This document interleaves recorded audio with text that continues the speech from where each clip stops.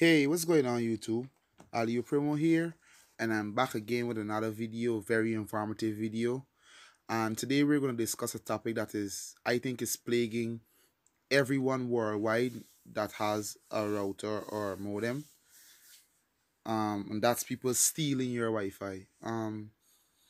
Most times we go to our ISP provider, we get our data or internet service, and when we go home we want to use it in peace. But nowadays, like, there are so many apps available to hack Wi-Fi's that the time you go home you could try your best to secure your Wi-Fi, and for some reason these people can use the apps and still find a backdoor into your Wi-Fi. So today I'm going to show you a way on how to stop leechers, we call them leechers here in Guyana, from stealing your Wi-Fi.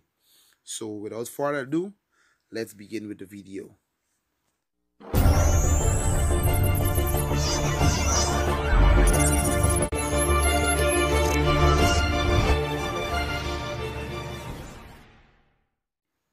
So okay, let's begin. What you need to do is log into your router.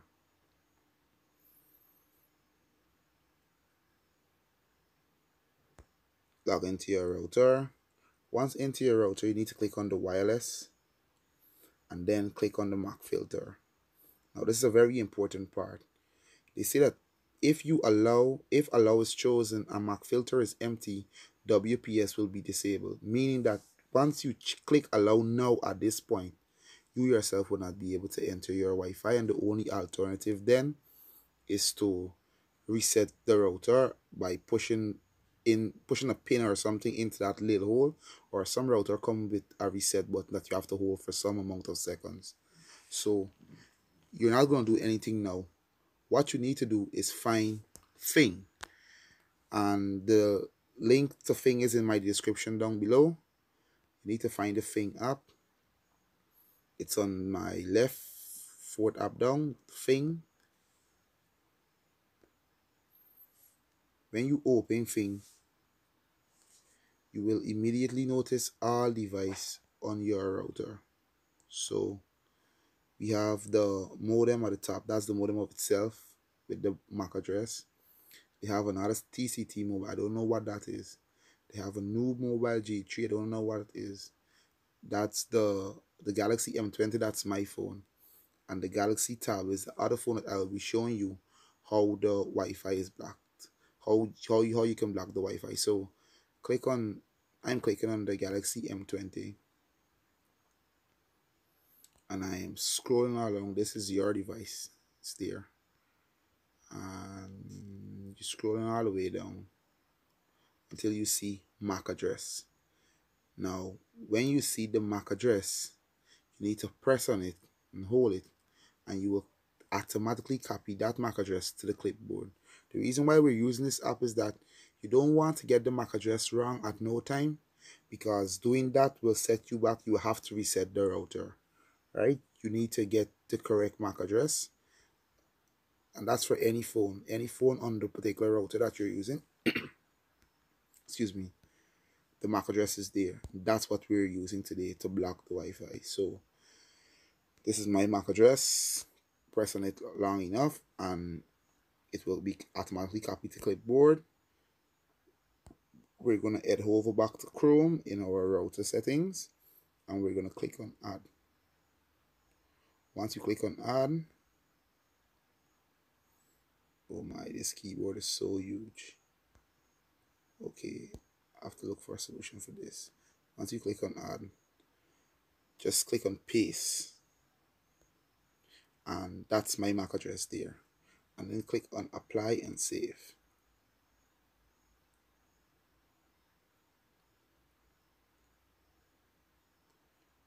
Once applied and save, back into MAC address. Oh my.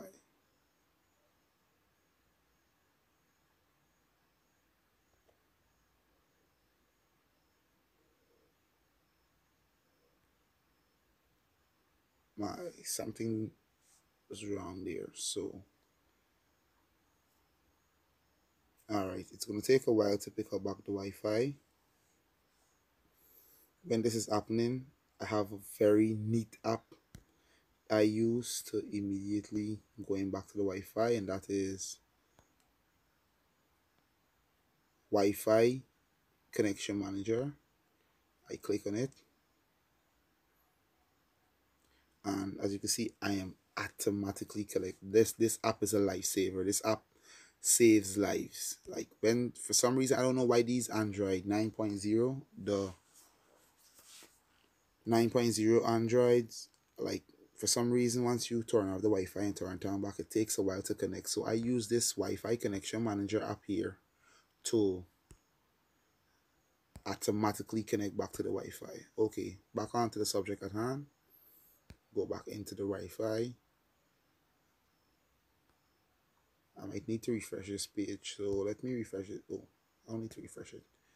Go down back to MAC Address Filter, and as you can see that my MAC address is there. Now, what I'm going to do, there are other people using the Wi-Fi right now, so I can't inconvenience them for my video.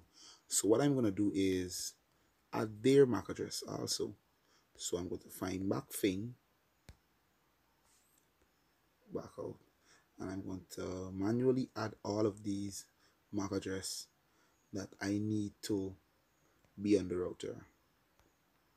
Copy to clipboard, over back to the MAC address filter, add.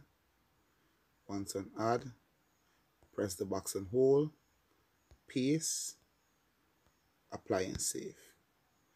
Hopefully it does not jump off again, because that will suck. Okay, it seems like, wow, it's off again. I don't know why it's doing this. I have no idea, but apparently it comes off and come on back when you add a MAC address to it. I've never noticed that before. I never paid attention to it. So what you need to do is copy the other, not what you need to do, what I'm doing, because there are other people on here that is currently using the Wi-Fi. Back to my trusted app again, and as soon as I'm in there, it connects. I don't know why the default Wi-Fi app is not working for that. So back into MAC address.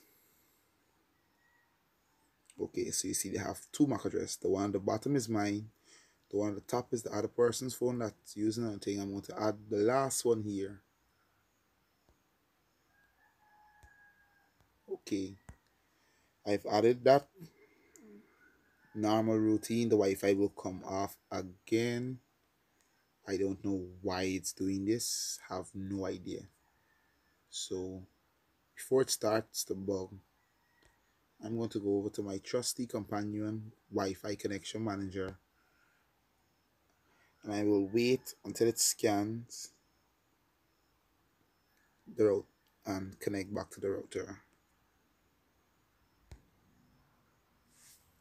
Simple solution for simple problems.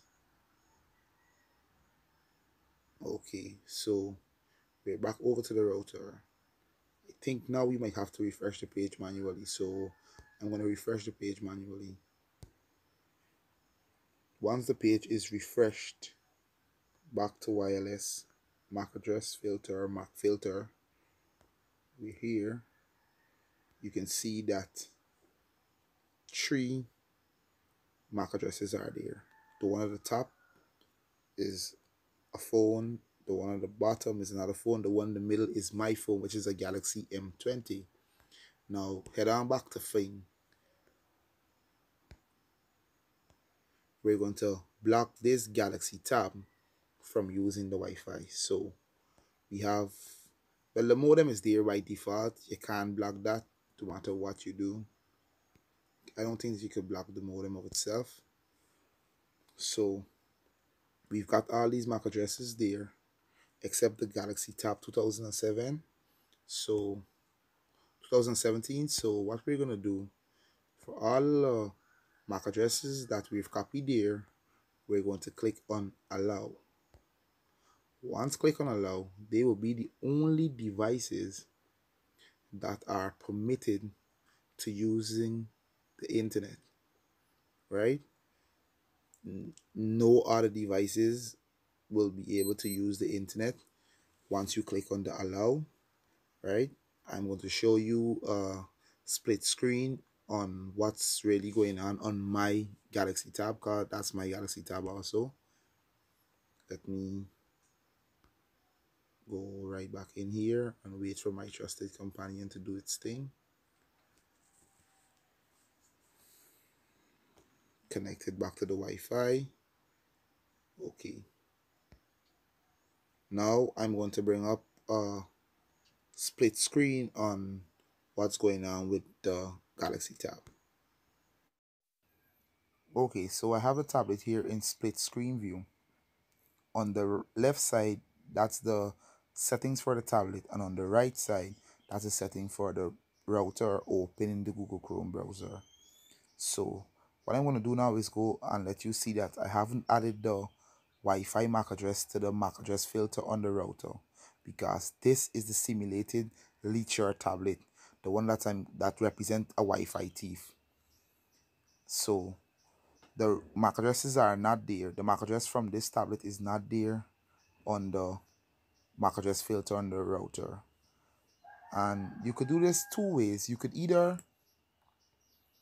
add the MAC addresses of the devices that you don't want to connect to your router, but I find it to be very difficult because of the fact that every day you have to be checking to see any new devices and keep manually adding them. So what I recommend is you add the devices in your home. Any Wi-Fi enabled device comes with a Wi-Fi MAC address.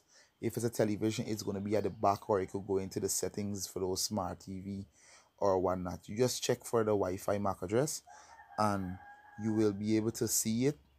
Manually add it. Make sure you put all the data and the commas or whatsoever. You make sure you put it exactly how it is.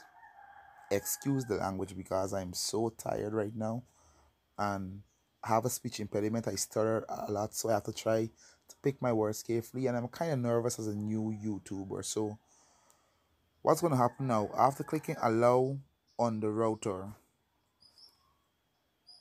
when I click allow there, what's going to happen that the Wi-Fi on the phone, is the SSID is going to stop showing up. Then it's going to do its normal restarting like it's been doing all video.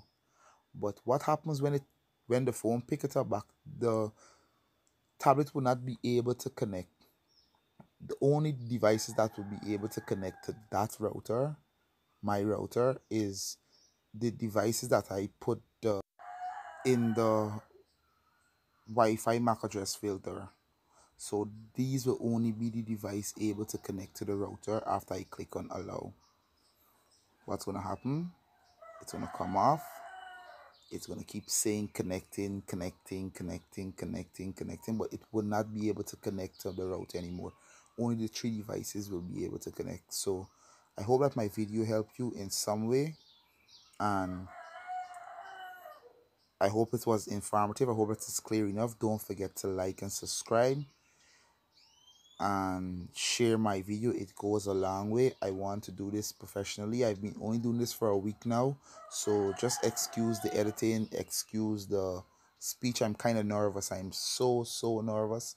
I have a speech impediment and I have to pick and choose my words very carefully because I stutter. I have to also make it clear. So just bear with me. Subscribe to the channel, like, and